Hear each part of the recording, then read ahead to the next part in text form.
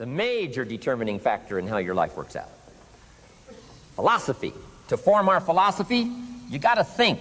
You got to use your mind. You got to process ideas. And this whole process over a lifetime, starting way back here when we were children, schools that we've attended, our parents, our experiences, all this stuff that we've processed by the thinking process helps to develop our philosophy. And in my opinion, each person's personal philosophy is the major factor in how your life works out. Here's what I called it in that last presentation when I was here. It's called the set of the sail. Each person's personal philosophy is like the set of the sail. Now, I used to think it was circumstances that ordered my life. If someone would have asked me at age 25, Mr. Rohn, how come you're not doing well? Pennies in your pocket, creditors calling, nothing in the bank, behind on your promises to your family, you live in America, 25 years old, got a beautiful family, every reason to do well, and things are not going that well for you. What is wrong here? It would not have occurred to me to blame my philosophy. I mean, it would not have occurred to me. Saying, well, I got this lousy philosophy, and that's how come I got pennies in my pocket and nothing in the bank, and things aren't working well. That would not have occurred to me. I found it much easier to blame the government. Much easier to blame the tax problem. I used to say taxes are too high. Top tax rate when I first started paying taxes, 91%. Back then, when your income reached a certain level, all your income over that, 91%. So I used to say that's too high. Now, the top tax rate's about 33%. But people are still saying what? Taxes are too. See, but you can't use that anymore. If it's gone from 91 to 33, how could it be too high? Come on. I threw all that old excuse stuff away. Some people found it, though, and they're using it these days. My old list.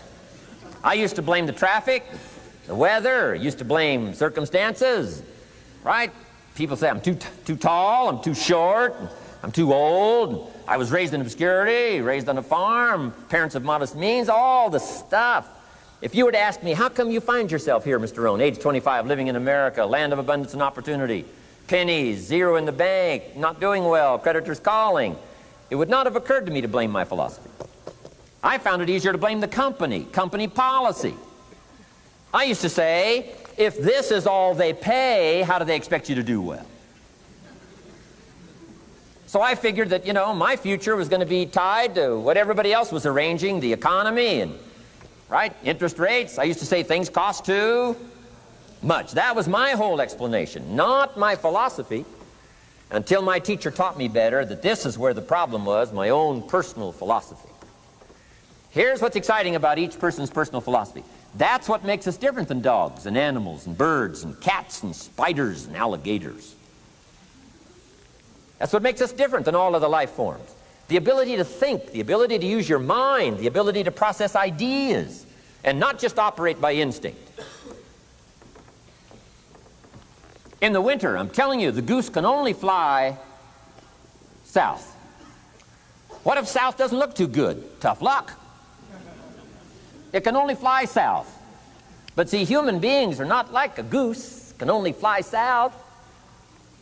I mean, you can turn around, go north, you can go east, you can go west, you can order the entire process of your own life.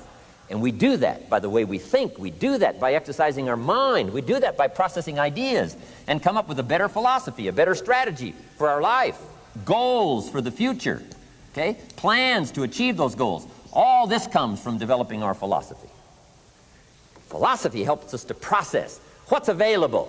Well, when we get here, we got seed, and we got soil, and we got some rain, and we've got some what? Sunshine, and we've got some seasons, and what? The miracle of life. Now, the key is, what do you do with all this stuff? How do you turn all this stuff that's available here into equity and promise and lifestyle and dreams and future possibilities? All of this that's possible now with human beings, how do you take all this stuff and turn it into this equities and values? Well, it starts with philosophy. What is the seed? What is the soil? What is the sunshine? What is the rain? Is it possible to take some of each of all the stuff that's available and turn it into food and turn it into value and turn it into nourishment and turn it into something spectacular and unique that no other life form can do? And the answer is yes. But you cannot deal with all this stuff and what to do with it unless you start refining your philosophy. Think, use your mind, come up with ideas, and strengthen your philosophy. So the seed and the soil and the rain and the sunshine, this is called, you know, the economy and the banks and the money and the schools and everything that's available out there, processing information, what to do with all that, and turn it into equity and value. That is the major challenge of life, my personal opinion. So each person's personal philosophy now is going to determine what you're going to do with seed and soil and sunshine and rain and miracle, the change of seasons. That's it. My personal opinion. Each person's personal philosophy is like the set of the sail. That's what this seminar is for today.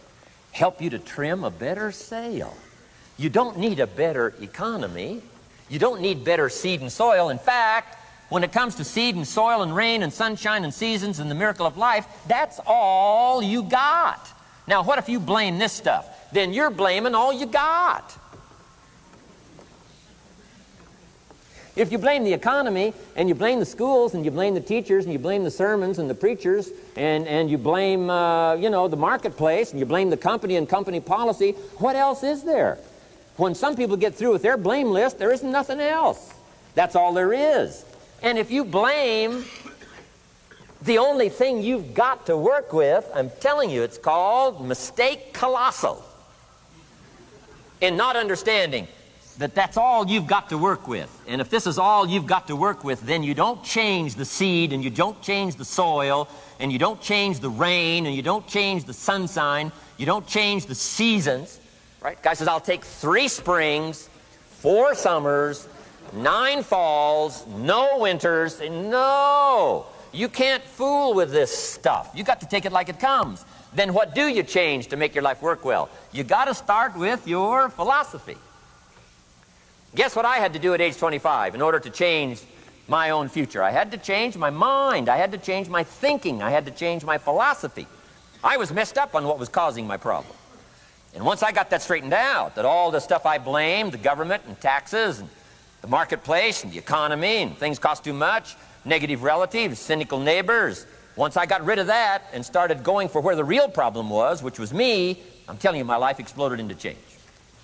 My bank account changed immediately. My income changed immediately. My whole life took on a whole new look and color immediately.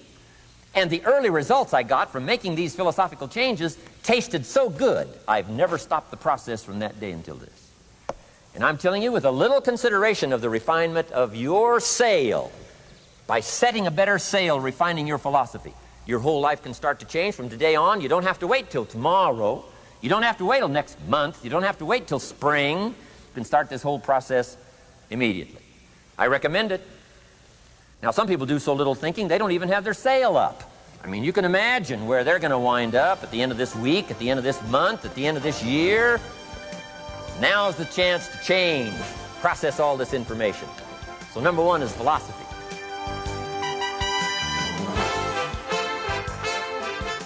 Here's the definition of success and failure. Just make this note. Here's failure. A few errors in judgment, repeated every day. Now, you can automatically assume, Mr. Rohn, I say, I can understand that. A few errors in judgment repeated every day. For 6 years?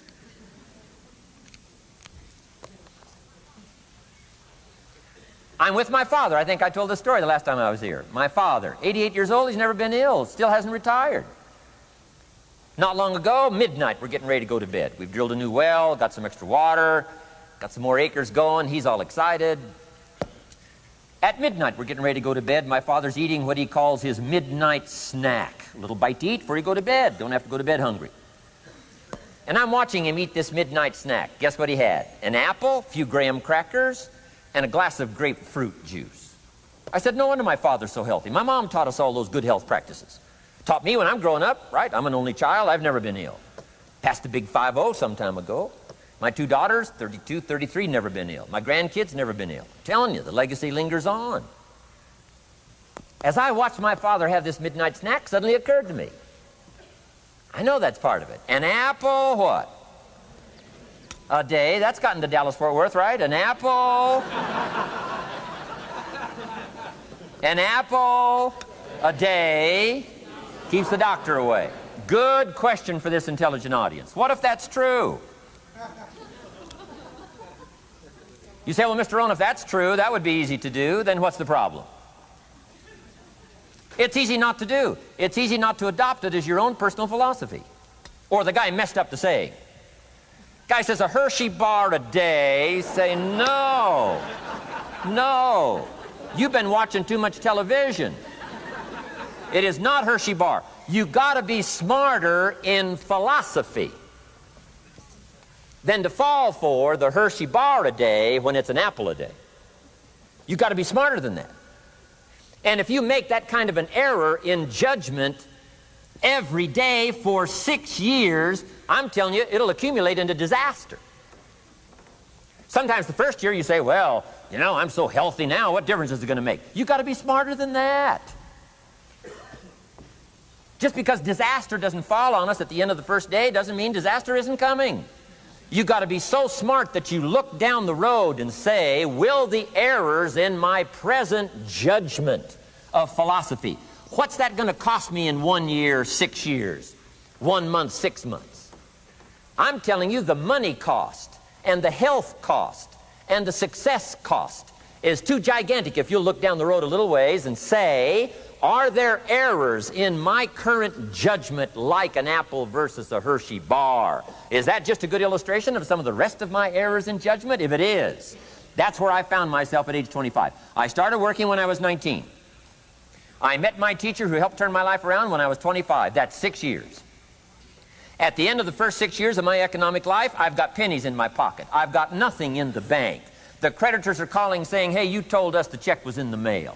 I'm embarrassed. I'm behind on my promises. I live in America. I'm 25-year-old American male. I got a nice family, every reason to do well. And I'm messed up. Now, what's messed up? I used to think it was the community that was messed up, and the country was messed up, and the government was messed up. If those Democrats ever get in the White House, that'll really mess things up. If the Republicans stay in power, that'll really mess things up. The economy was messed up. Interest rates are messed up. I thought all this stuff was messed up. Then I found out that's not what was messed up. I was criticizing the only thing I had to work with. What was really messed up was my own personal philosophy. My own errors in judgment in my own personal philosophy brought me in 6 years to pennies in my pocket, nothing in the bank, and trying to explain why I wasn't doing well, living in America, 25-year-old American male, got a family, every reason to do well. Now, once I understood this, here's the formula for failure: errors in judgment, being lax about developing your own personal philosophy. I'm telling you, it's called accumulated disaster. It doesn't matter whether it's your health or your bank account. Guy's got an empty bank account, probably has high cholesterol. Why? Over the last 6 years, he never paid attention to either one. And it doesn't matter whether it's a dollar, or whether it's your money, or whether it's your cholesterol count. All you got to do is commit the errors, and just because disaster doesn't fall on you at the end of the first day that you don't eat an apple. You say, well, I didn't eat an apple today, and tonight I'm not ill. Well, you got to be brighter than that. Someday you got to leave first grade. The reason we make those first grade desks so small so they won't fit at age 25. I mean, right? You don't belong here anymore. Come on.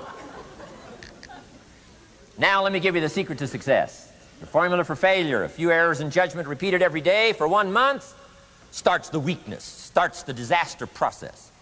You can imagine what happens in 6 years. Now here's the formula for success: a few simple disciplines practiced every day. And you've started a whole new process called a whole new life. A few simple disciplines practiced every day. And if you decide today to go for the apple instead of the Hershey bar, I'm telling you, you have begun the process of turning your life around. And if you keep up that process, not only with your health habits, but with your money habits and with your communication habits, with your sales habits and management habits and every other habit that you've got, if you'll start that process, eliminate the errors and replace it with disciplines practiced, I'm telling you, you can start this process of life change immediately. After today, you don't ever have to be the same again.